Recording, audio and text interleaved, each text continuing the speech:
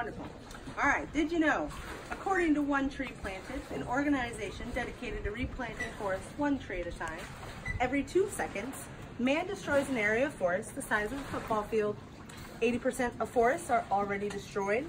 25% of all greenhouse gas emissions are a result of deforestation, and 300 billion tons of carbon are stored in Earth's forests, which means when we destroy our forests, the captured carbon is released in the atmosphere as CO2.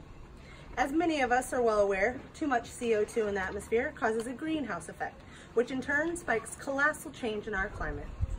Now, unfortunately, many of our leaders do not believe in the science behind global warming, so the responsibility to combat this problem lies with us and our good friend trees.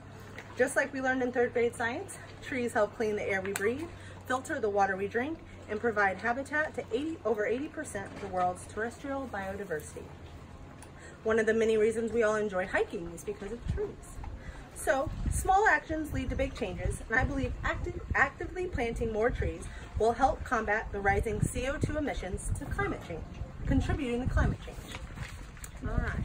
According to a special report on global warming of 1.5 degrees Celsius from October of last year, the Intergovernmental Panel on Climate Change has revealed humanity has little over a decade to dramatically reduce greenhouse gas emissions before the climate starts to seriously go crazy. We're already seeing the devastating consequences of the current 1 degree Celsius global temperature increase, including rising sea levels in many coastal cities, extreme storms, prolonged droughts, and intensified wildfires, not flowers, either way. Humans accumulate 9 billion tons of carbon emission every year. 25% of that is attributed to deforestation. Deforestation comes in many forms, including fires, clear cutting for agriculture, ranching and development, unsustainable logging for timber, and degradation due to climate change. The WWF, or World Wildlife Fund, states that 1/3 of the world's arable land, or land suitable to be plowed and used for crops, has been lost to deforestation since 1960. That's 1/3 of the land incapable of producing food lost within the last 50 years alone. Luckily, we have a solution. Plant some trees, guys. Did you know 1 tree can sequester 48 pounds of CO2 emission? Not to mention, 1 mature canopy tree absorbs enough carbon and releases enough oxygen to sustain 2 humans. Can you imagine what a whole forest could sequester?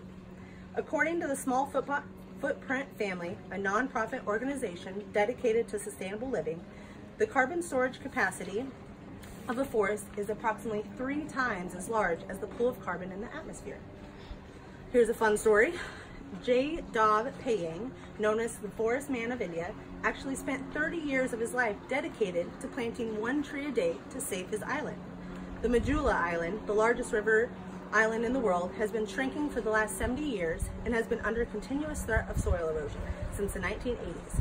To fight this problem, Jadhav Payeng, by himself, started planting bamboo and other species along his island's sandbar. It took 30 years to plant what is now comparable to the size of 15 football fields, or roughly 1,400 acres. Thanks to Jadhav, the Mola forest now houses Bengal tigers, Indian rhinoceroses, reptiles, over 100 deer, rabbits, monkeys, and several new varieties of birds. Now, I'm not asking you to plant a whole forest, but imagine what could happen even if all of us planted 1 tree. We would have cleaner and breathable air. In urban areas, trees absorb pollutant gases like nitrogen oxides, ozone, and carbon monoxide. Trees absorb water. It would reduce the risk of natural disasters and waterside erosion. According to the Food and Agriculture Association of the United Nations, a mature evergreen can intercept more than 15,000 liters of water every year. Our biodiversity would increase. Without trees, forest creatures don't have nowhere to call home. All right, hold on. Second page. End of page. Wonderful. Our social impact. We don't just rely on trees for work.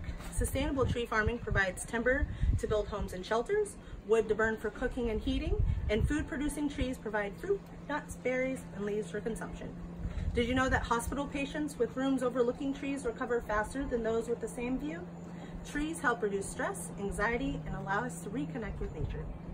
Unfortunately, if we don't start rebuilding a forest right now, the impacts resulting will make our world climb higher to a 2 degrees Celsius level, which is almost unimaginable for the effects. The global warming report explains that we'll experience death of the coral reefs in every ocean, the collapse of nearly 1/4 of the world's agricultural land, dramatically increased heat waves and wildflowers, 100 million people driven to extreme poverty, sparking multiple refugee crises, 1 meter of sea level rise in coastal regions, and more than 11 trillion per year in damages from extreme storms and flooding.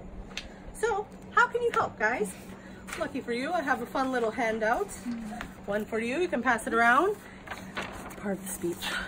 You guys want to look at it? There's one for you and Cam.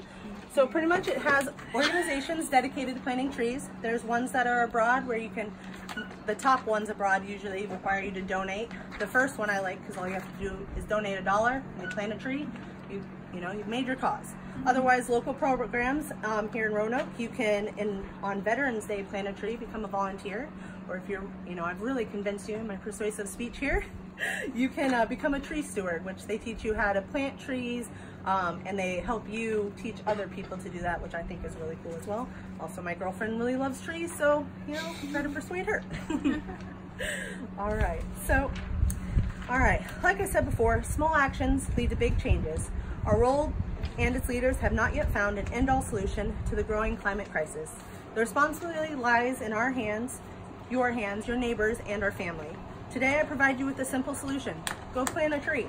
One small tree for man is one giant leap for man's future. All right, thank you guys.